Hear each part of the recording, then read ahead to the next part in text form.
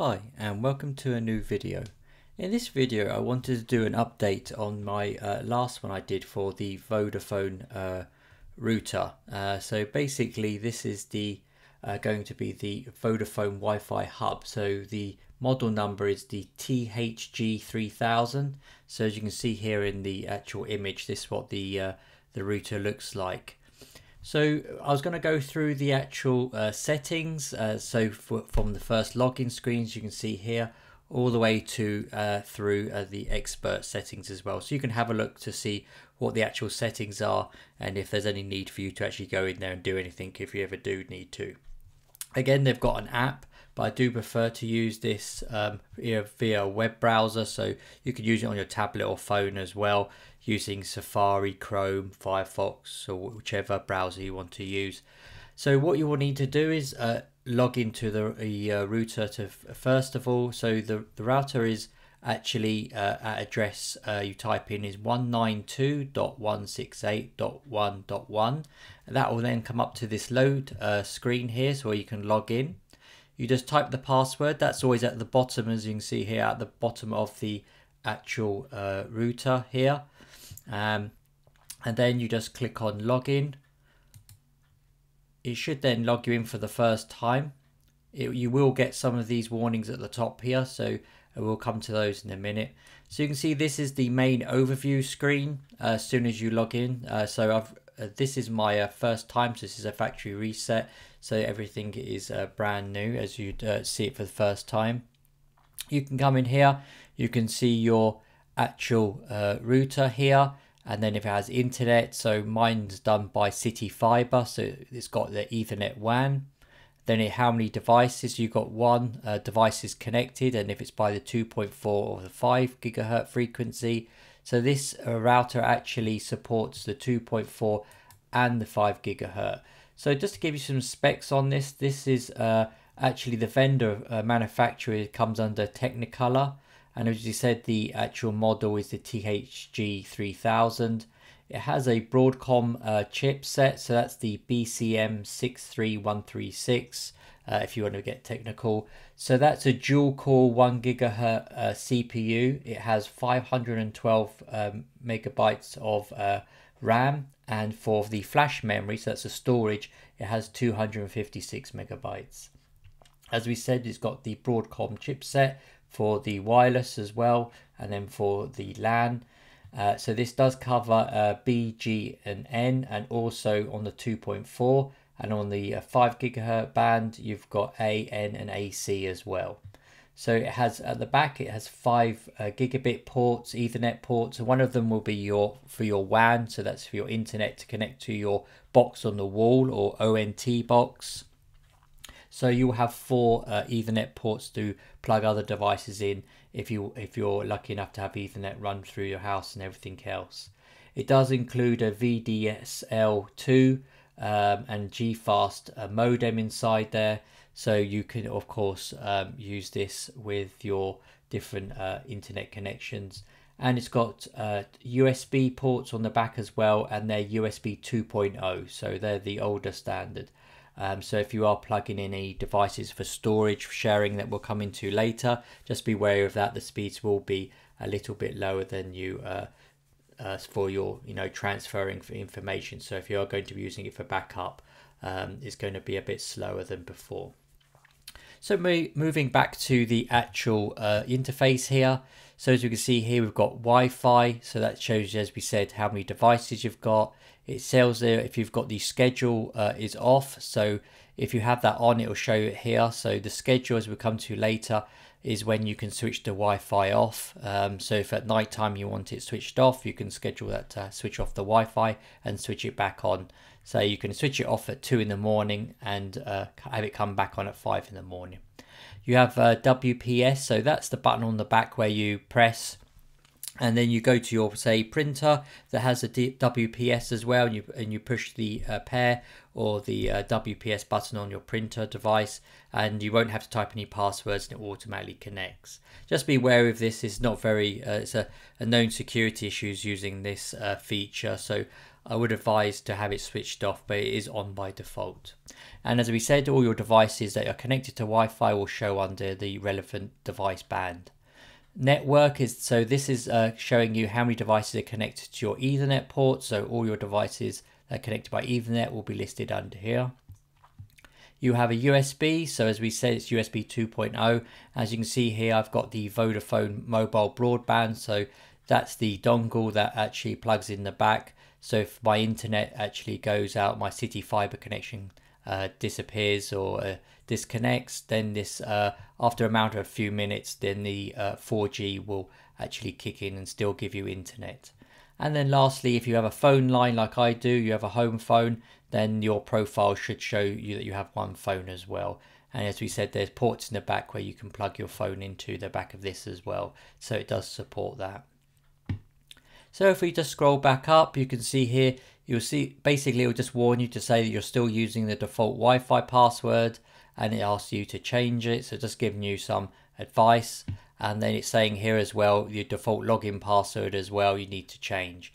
Just be aware, if you're going to change all these details, you're going to make sure that you just remember them, because if you come to use it again, you might forget. So it's always best to use a password manager. They're built into most platforms now and operating systems. So try and look for which one you're relevant, and then actually use the password manager to record a strong password and update these. I'm going to dismiss these for now as we're going through, but as I said, just be wary of those there and update if you really feel you need to. Next, we go on to the Internet tab. So when we click on Internet, you'll see it start to load up the features. Just be, again, so we're in basic mode, so we'll come on to advanced later on, and that gives you more settings under each of these menu headers. So if we come here, you've got the firewall under Internet. So you can click here again, and I'll just refresh that. So you have two options under the firewall. You can have it on, so it's on by default, and of course it's always advisable to leave that switched on. And then also by default, the allow ping to WAN interface is switched off, and that's best to switch that off. There's no need really to have that switched on, and what this does is if someone starts to, like a hacker or any bots out there that are scanning the internet like they do, and they're looking for any internet connected devices, this will respond to it if you switch this on. So it's off by default, and it's best to keep it off by default as well. And again, as we said, the firewall, that just blocks anything malicious coming through, and also keeps an eye on all the devices that are going back and forward on your network to keep you secure. So it's always best to keep the firewall switched on unless there's anything else that you're doing. And then next we go to Wi-Fi. So you can see the Wi-Fi here. So you've got the general, the schedule, and the WPS. So if we stick with the general Wi-Fi settings, you can see here it says Super Wi-Fi is running. So what if you do have this, if you have like a another extender or booster Wi-Fi device, then this will take over, and it does actually limit on some of the features that you can actually do. You can see here you can actually switch off the Wi-Fi if you want to. There is a button on the back of the router as well that you can push, and that will switch off Wi-Fi for any reason you want to switch off the Wi-Fi. You can just do that on the back, and that's the equivalent of switching this toggle off. And then you've got here enable Wi-Fi on and off button. So as we said, you can switch off that button. So if you've got it on the floor, you've got pets or anything like that, keep rummaging around and accidentally pushing the button on the back, and then switching off your Wi-Fi, you can just switch that off so the button doesn't function. Down here you've got setup. So this is your default Wi-Fi network. So you have your main Wi-Fi. So this will be your Wi-Fi SSD, SSID, and your Wi-Fi name. So that's your default one that's printed at the bottom of the router.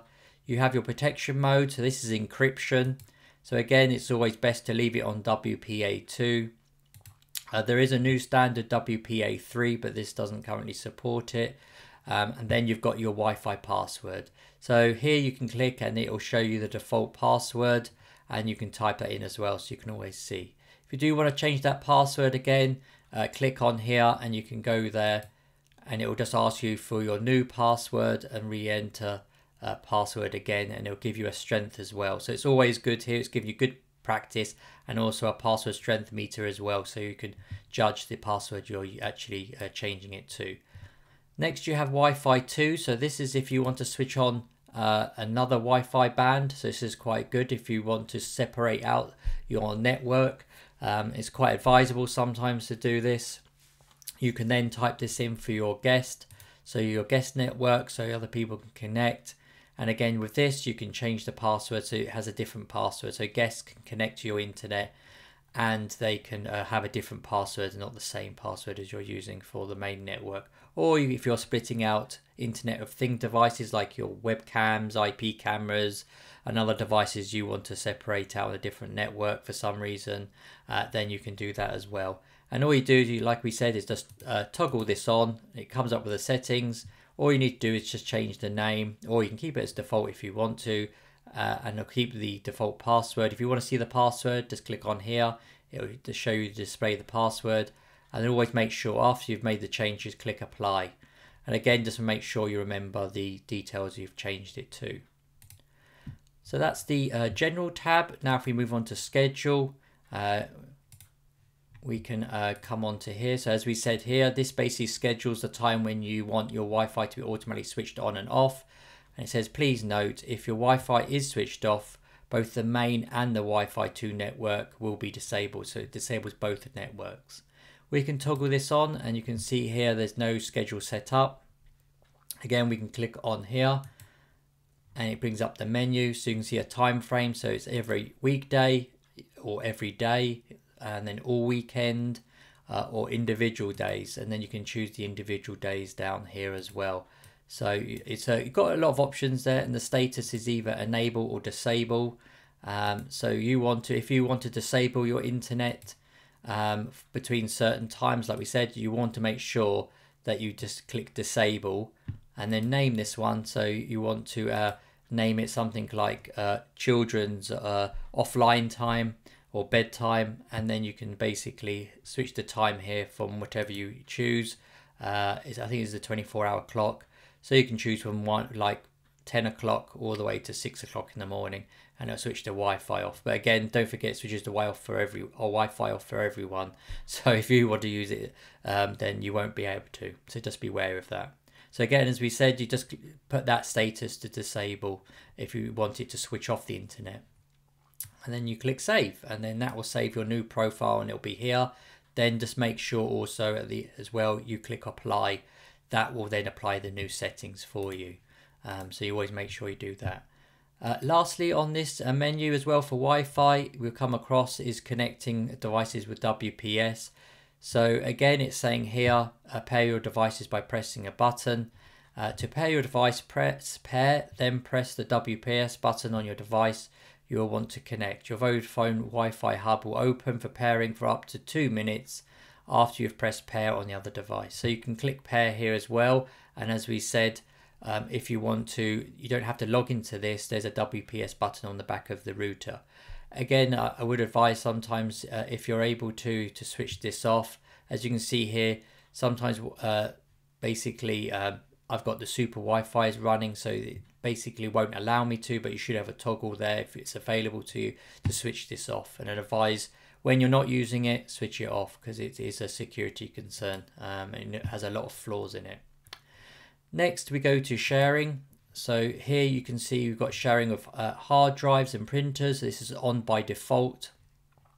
So basically, if you use the USB ports, you can plug in a small USB hard drive. Don't forget, if you are going to plug in a big hard drive like a 3.5-inch hard drive, you're probably going to need external power.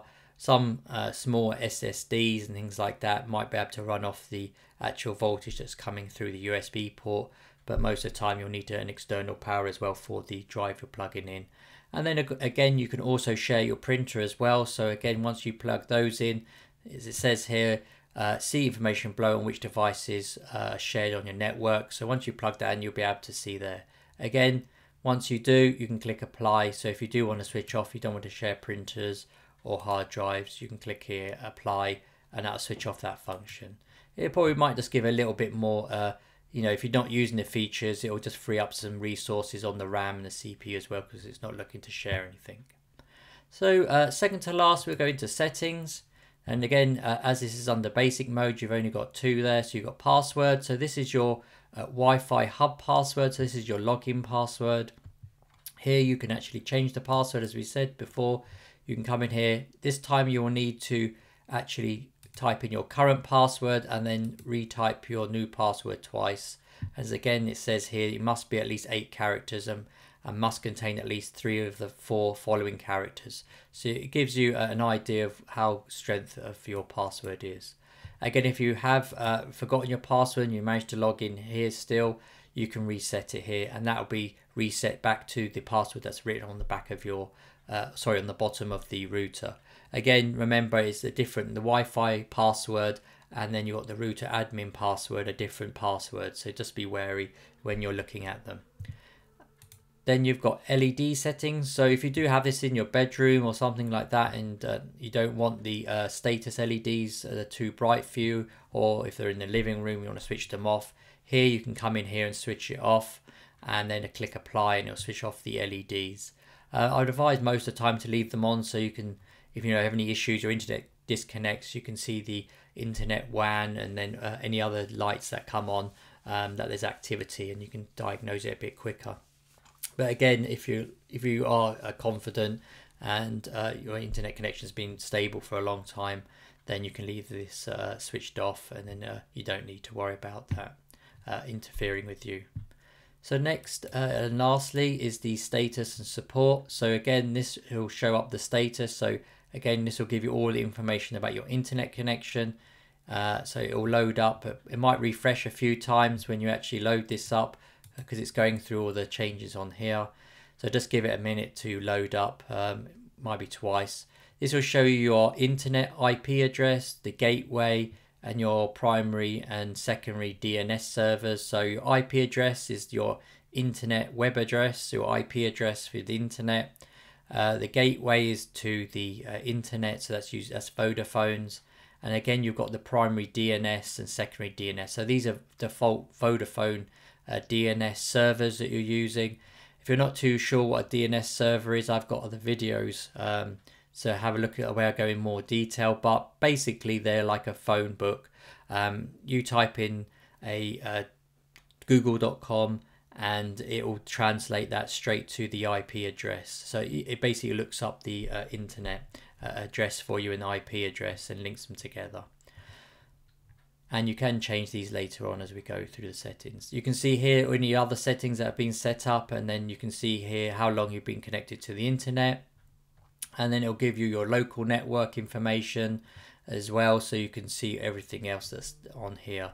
Again, if you want to come down here, it'll show you the connected speed of your LAN port. So if you only have plugged in like a little hub, so like Hive or something like that, it's only 100 megabytes, it'll show you that it's connected only at 100. Or if you've plugged in like a gig, like your consoles or anything like that, or a computer, it'll show you the 1000 megabytes per second here. Then you've got it down here where we split the main Wi-Fi bands. Again, it's disabled. We've only got the one, so we haven't switched it on yet. So that would show the 2 names. And then you can see all the details here where we've got the bandwidth, the channel, the encryption standard you've got, your name, if that says your SSID that we've set up. And then you can see here the maximum bandwidth and the minimum synchronized speed. And then you can go to the 5 gigahertz as well, because this includes 5. And then you can see the encryption the same as well. So you can see all the details. So this gives you a bit more details about your network and what you should expect of connection speeds as well. Again, you can see here this one's currently disabled, and then you can see the information here. And it gives you a lot where it splits it all down, so you can keep on going. And you can see more technical information about the serial number of your router, and you can see the CPU usage, and also you can see the memory usage as well. And the last time you rebooted was the cause, was like for myself, was a factory reset. And you've got all the driver information and the date and time. So it gives you all that down there as well. And then down the bottom here in grey, it gives you the firmware version and IP address. So if you really want to get technical, you can find all this information all under the status under here as soon as you click in here. We can click on fiber status, and this is your fiber connection if you are connected by fiber, and it will show you the status. So up means it's online, and then it shows you the maximum connection, and then a duplex mode if it's half or full. You have a diagnostic utility, so you're having any problems with your internet, you can click on here to diagnose it. As it says, it does take 2 minutes, and once it's started, it cannot be cancelled. So this is basically just testing your internet connection. You can do a ping test, so if you're not getting connection to anywhere, you can then choose an IP address that you want to ping, normally like to Google or one of the big servers. And then you've got a tracing tool, so basically on this drop down you can choose which one you want to trace the data connection. So if you already got the mobile broadband dongle plugged in, you can use that. Your LAN guest and a LAN main, and then your WAN is your internet connection. Normally you'll just use it for your WAN, but you can use this tracing for your LAN as well, and you can click start and it will just go through the information as well. You have the reconnect, so you can see here where you got your DSL connection. So if you're not using fiber, and then if you are using fiber, it'll give you your IP address, and then it says that both are active if you've got a version 6 IP as well. And you can click reconnect if you want to. And then lastly, we've got here is the about. So this basically tells you again your firmware, your product name, and all the different versions of the software. So of course a lot of open, this uses a lot of open software, licensed software. So basically it's for free and any company to use and everything else, and so they have to acknowledge them. And you can see here it goes on for a lot. And just an interesting point as well, if you're very technical, if you go all the way down to the bottom, it actually does say about of course the warranty and everything else, but also down here about the license, and also the distribution of the open source software that it goes on to here.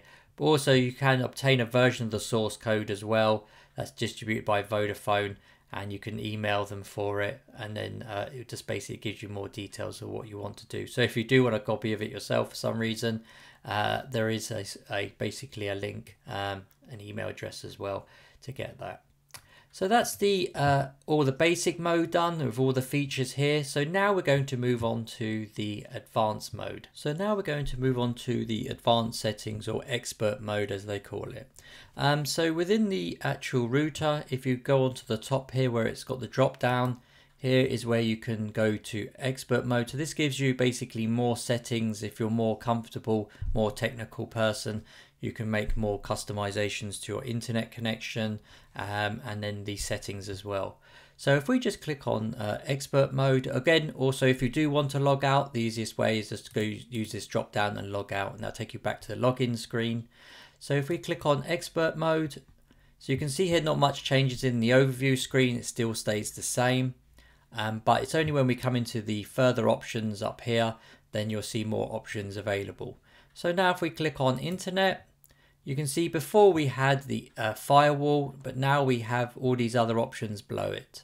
So I won't go through firewall again because we've already covered that. So next we'll go on to the IP version 4 port mapping. So here is about mapping your ports and things like that. So you can see here you can actually open up ports. So if you want to, if you've got like a home server or a network storage device or a NAS, then you want certain ports open sometimes, then you can do that here. So you can just go into this port mapping option for version 4 IP address, click the plus, and then you can call the service name. So if you've got a web server, so you can just call it wherever you like for the service. You can set it to whichever protocol. Again, it gives you the choice here. And then you can choose from the drop down here as well what device, so that's good, you can specify that, and then what the IP address is. So if you select the device from the drop down, it should auto populate this IP address. If it doesn't, you'll need to find it, and that'll be on the overview tab that's on the option at the very beginning. And then you can see here it's either a port, so this limits the port to one port. So you got the public, so that's the outside internet port that will be connecting, and this is your local one. Just be aware sometimes they're not the same port, and if you want to be extra secure, sometimes you'll change the public port to something different. So like with your web servers and things like that, you probably want to change it from the standard ports, but you can then direct it to your local port like the standard one. Again, you can also do a port range, so you can see start from certain ports. You can open up 2 to 4 or whatever ports it is you want for any reason, and again you've got your public and local as well. Just be wary that when you do open ports, this opens them up to the internet and connects that device to the internet as well on that port, so it's accessible. So just be wary of that when for security. So it's good that we've got the option. You've got dynamic port mapping as well, so that's normally if you've enabled UMPnP. So basically the device is opened up its own port on the router, and they will show down here as well. So it's always good to keep an eye on here, just in case you have any infected devices that sometimes open up ports so they can communicate with the internet. Then you have the IP version 6 settings. So as you can see here, there's nothing set up for pinholes. So this allows a remote computers to connect to a specific device within your private network. This is specific to IP version 6. And again, you can set this up on the same kind of screen. You've got here the port range, the port, and you can select the device and the surface. So again, it gives you the option for IP4 and IP6 as well. Then you have the static NAT or DMZ. So again, be very wary of switching this on. So sometimes people will want to open up their servers, but then this does expose your host or exposes the device that you're actually listing here. So if you switch this on, again, it's warning you here as well about certain things and the security. Here's where you can type in, it shows you your public IP address, and then also you can type in the device on your network, the local IP address. So that'll probably be 192.168.1 and then whatever the number is at the end. This does open it up, so it exposes it totally to the internet, bypasses the firewall and everything, so there's no protection. So that device will be out on the internet for everyone to see. So just be wary if you are going to be using this function, and most of the time I'd say it's off by default and keep it off. You don't need to switch it on unless you're really technical and you understand what this does. Next, you've got the DNS and dynamic DNS. So you can see here there, as by default it's on automatic. You could switch this to manual, and so this is always good if you don't want to use the default Vodafone DNS servers. So every website you look at, Vodafone will be able to see. So they use the DNS servers when you're looking up them. They use their servers to log and everything else, so they can identify what websites you're going to. If you are more privacy, you can switch this to manual, and then you can change these to whichever ones you think you feel more comfortable with, that got better security. So you can have like this one here. So you've got Cloudflare, or you've got the Google one as well. So you can change your servers. You can look up more about the DNS servers and then which ones are best for you. So you do have lots of options out there for more security, more privacy, or certain ones block ads and block malware or certain parental controls they put in place. So it's always good to actually have a look to see and do a search on which DNS servers are best suited for you. Next, you have the dynamic DNS. So basically this turns your IP address that you've got into something that you can actually type. So you can see here, got several services that are supported. So if you go to any of these companies, their website, and you type in their details, or your domain name. So basically you could say, I want my to have this address. So then you can have that. So when you type this in, it will connect to your device, your router. But again, be wary that people can use this. So this is external details. So you have to get this from each of these companies, whichever one you sign up with. It does come in handy if you've got web servers and, as I said, network storage or Plex servers and things like that. You can actually set this up so you don't have to remember the IP. Don't forget, every time you restart your router as well, it gets a new IP address. With this, you just have to remember the name, whichever your domain name that you actually choose. You just have to remember to type that in, and perhaps afterwards you might have to type in the port for it, so it directs you to that certain service or anything like that. So it's always a really good feature to have on this one, and it adds a lot of functions and things for people. These two functions here as well for privacy, security, and also if you've got a customized home network where you need to access as well, and makes it easier. Lastly, on this internet one, we have the mobile 3G. So this is only if you've got the Vodafone 4G or 3G dongle that plugs in the back. So it's your backup Wi-Fi. Again, just make sure all these details are correct. You can see here that you probably want to leave the DNS as automatic. You can have fixed mobile access as well. So basically it says here, do you want to enable fixed mobile access only? You can just click OK if you really want to. Then you've got the network type, so preference. So you've got 3G, 4G. So again, you can leave it on auto, so it default back to 3G. I would leave it, or probably if you've got a choice, I leave it to 4G preferred, because you want the faster connection. At least it will still, if the only problem is if you do 4G only and you don't have a good 4G like I do here, then it won't actually connect to and back up your network because it can't connect to the 4G. So if you do 4G preferred, at least it will try its best to connect to the 4G network first, and then if it can't, it will connect to the 3G. So I think it's a bit of a better option to have 4G than the auto. Next, you've got here all the details. Again, you shouldn't change this. This is all just standard. And then as well as the APN, you should leave that as standard as well. You can switch this off using the toggle here. For some reason, you want to switch it off. But as I said, the only setting I would change is this 4G preferred. Everything else I'd leave the same on here to just be so it works straight away without any issues. Next, we're moving on to Wi-Fi. So as we saw before, we've already gone through the general settings, and we went through the schedule and WPS. Now you'll see Wi-Fi settings. So here you've got more details. Again, you can see I've got limited access on these settings because I've got super Wi-Fi is running. It's quite annoying sometimes. You know, if you're a more technical person and you want to configure these things more, you should be given the option. They shouldn't just limit things for you. I know they're trying to do this so that you can use the app to manage more of the settings and things like that, but they should give you the option. You have the Wi-Fi mode, so here you can actually choose it. So you've got a mixed B and G or B, G and N. So of course on this one, it's always best to leave it on its default of B, G and N. Then you've got bandwidth of 20. So again, it defaults to 20. If you want faster connection, I would advise switching that to the 20 and 40. This will give you much quicker speeds and still backwards compatible as well. So I don't know why they default to 20. I know sometimes it's to do with older devices and compatibility, but not many people have got B and G devices at all anymore. So I would put that to 20 and 40, and that'll give you much better speeds when connecting on the 2.4.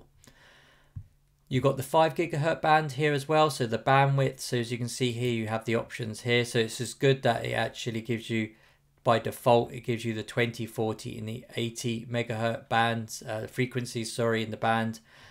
So that's really good to see as well. And if you're not on that for some reason, it's only set to 20 and 40, make sure you select the 20, 40 and 80. And again, once you change these settings, click apply. And then you shouldn't have any issues connecting, because this basically just opens up the band so you can, newer devices and things like that can connect at much quicker speeds. And lastly, we have the MAC filter. So we can click on here.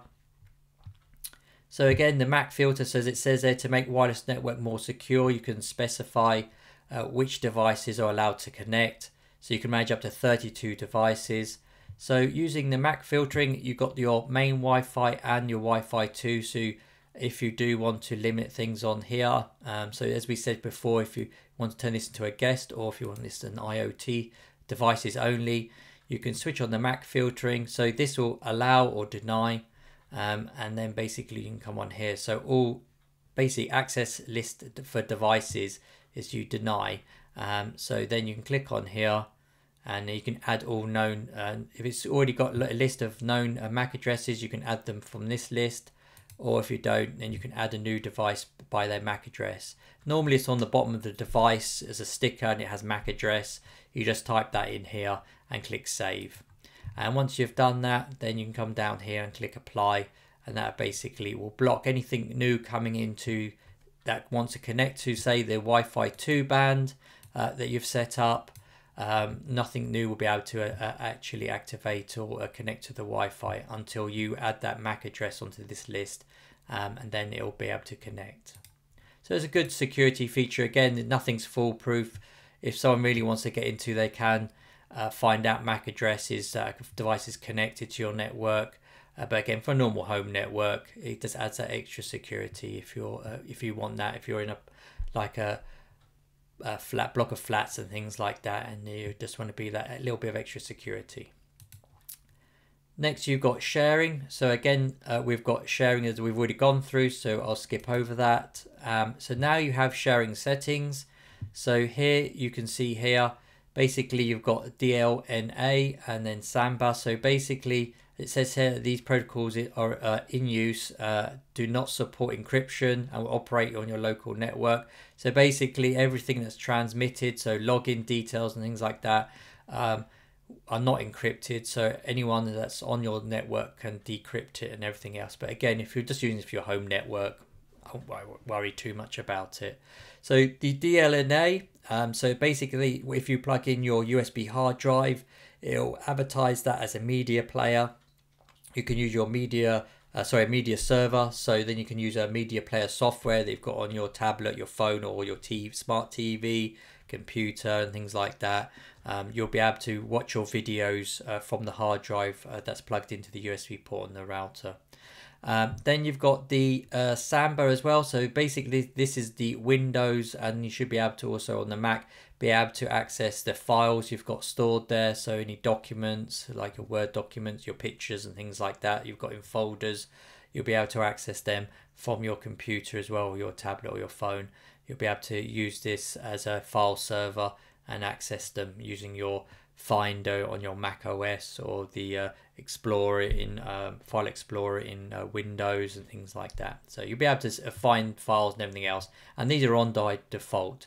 If you've reason that you don't want to plug anything in and you don't advertise anything or any files or media, you can switch these off again, and then just click apply. Again, what this will do is just free up some resources in the RAM and the CPU. If you're not going to be using these features, you can switch them off, and you can switch them back on at any time if you do want to use them. Next, we move on to settings. So you can see here, before we had already the password. Now you've got the firmware update. So you can see here the current firmware version, and you can see here the current version that I'm on as of June 2024. You can click on here. So the actual firmware should automatically update when new ones are released, but for some reason you're having issues, it's always best to probably log in here and just check for the internet. And you can see here your internet and LAN connection will be interrupted, so we'll disconnect things for a few minutes, and you click apply, and it will just go out to the internet and check for new firmware. It will confirm that if there's an update available or you're on the current version, so that's good to see. Again, we've already gone through the LED settings. You've got configuration now, so this one's quite good. So if you want to back up your settings, you can come in here. So for any reason in the future you have any issues, of course you've customized your Wi-Fi names and the passwords for login and your sharing details and port forwarding, and you want to save all of that, you can come in here, click save. It will ask you for a strong password, as it says here. You can't put any can't just type in password. It won't allow you, so weak passwords are not accepted. So just remember this password as well if you're going to do it. Again, use a password manager, at least it records it and everything else, and you just have to remember one password and it's stored securely. You could have all of that in there. So again, you type that in, click save, and then just save it in the relevant folder on your computer, tablet or phone. And then you can be able to upload that back to here if you do have to factory reset anything, and that basically will restore all your settings. So all you do is once you've saved it and downloaded it, you can see here. So if you do have to factory reset for some reason and you do customize your router, you can come in here, click the load button, and it will open up, and basically it will load the and restore the old configuration file for you, so you don't have to retype everything back in. So it's always good to use. And again, down here you've got your factory reset. So if you are having major issues, it's disconnecting everything else. Sometimes the only way to do it is to actually reset the router, and you can come in here and do it there. And of course there is a button on the back where you can, a pinhole, where you can reset the router as well if you can't access this web interface. You have the public subnet, so again you can manage details of your public routed subnet. You can switch this on, it's off by default. Again, I advise, if you're not wary or understand what this is, leave it switched off, because you could break your network and things like that. And also you've got more detailed information and more technical things here about each of your LAN you can set up as well. So it does give you the option here. And as I said, if you don't know what it is, then it's best to leave it off, because it won't add any value for you. Then you've got the local network. So again, here is where you can customize your network. So if you currently, the router is on IP address local one is 192.168.1.1. The subnet and everything else, as you can see, are the same, and that's for both the local network and the Wi-Fi. And you can see here it's got these servers to give IP addresses out for version 4 and version 6. You can switch on this IP version 6 ULA, so you can switch that on as well if you want to, and that'll enable it for both. Again, you can leave these on default, you don't need to worry too much about it. And again, here you can change the host name if you want to something different. Again, when you're changing these details and everything else, just be wary when you do change any of these details, like down here, the server parameters. So this will start giving out IP addresses from number 2 all the way to 200. So basically you've got like 198 devices kind of thing there for you to add. It's giving you an IP address range, and it's the same as the Wi-Fi 2. If you start updating these, just be wary, it will disconnect all your devices, and then it will update as well your IP address for your router as well. So you might not be able to connect. So make sure when you're doing these and updating them for any reason, that you remember what you've typed in here. Again, you can change the lease time from forever or to 24 hours or 1 hour. So basically it will renew the IP address, it will disconnect and try and reconnect the device. Why it's got it forever on the local network is because you don't want to keep connecting items every day or every 24 hours. So it's best to leave that one as default. And again, if you go all the way down to the bottom here, you've got static addresses. So if you want to set up your network storage, or you want to set up an IP camera, you can click here for a version. So for your Wi-Fi or local network, you click the plus, and then you can click the device. So you see my Mac, I can select that. It will populate the MAC address and the IP address. Then you click apply, and then or you click the plus, sorry, and then it will add it to the list below, and then you click apply. Same as what you do for here as well, for the Wi-Fi. So then every time this device connects, what will happen is it will have the same IP address reserved for it. So at least then you know that specific IP address, you just type in, or you can bookmark, and it will always go to that certain device on your network. So that's always good to have if you want to set up these static IP addresses. So that's good to have. And again, also always click the apply button as well to apply the settings. And again, we've already gone through MAC filtering, so we'll skip over that. And lastly, if we go to the status and support, again, we went through the all the different statuses here, as you can see here. Now we did have the NAT mapping table as well, so active connections, you can see, and then the number of connections going out as well, and you can download a copy of this into a CSV file, so you can open up in Excel or whichever spreadsheet application you've got. It just gives you the details of each connected device. This time now you've got an event log, so it's always good to see. So it'll basically start fetching events. So if you are having issues with your internet, you can untick these. So if there's only certain ones you want to see on the below to show, you can then choose just I want to see system alerts and things like that, and it'll only show those for all events. And then you can just say only errors and warnings, and it would basically just give you a warning of what's happening and things like that.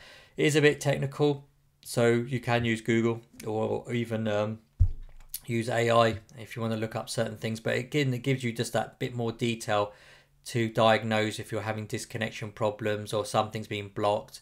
You can see here it's the firewall, the system, or something that's causing the issue. And then also you can download it as well, or clear the log as well. So that's always good to see. So you can download, and if you need to share that with Vodafone technical support or any forums that you want to. But again, be wary when sharing this information. It does have your IP addresses, your WAN IP addresses, and some other technical private information that you might not want to share. So just be wary of that.